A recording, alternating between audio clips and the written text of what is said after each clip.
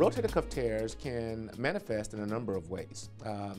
They can sometimes manifest with just chronic, unrelenting pain, or they can manifest with intermittent pain. It was just a gradual process. I don't remember an accident or falling, but it got to where I couldn't lift my arm above my shoulder level, and it hurt when I was trying to sew. Ms. Pugh ended up having a rotator cuff tear, and when we speak of the rotator cuff, it is actually the tendons that are inserting on this bone here, this being your arm bone, or the humerus. Almost exactly a year ago was my surgery. We were able to repair her rotator cuff arthroscopically, and with that, she was able to once again become pain-free and regain her prior level of function and her quality of life. Well, I have full range of motion. I can lift my arm, do all kinds of wonderful things. So I feel like it's been a miracle, you know.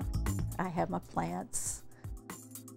I like to sew a lot. I am actually a couch potato, but I love to sew, and it's a lot of handwork, and I can do that now.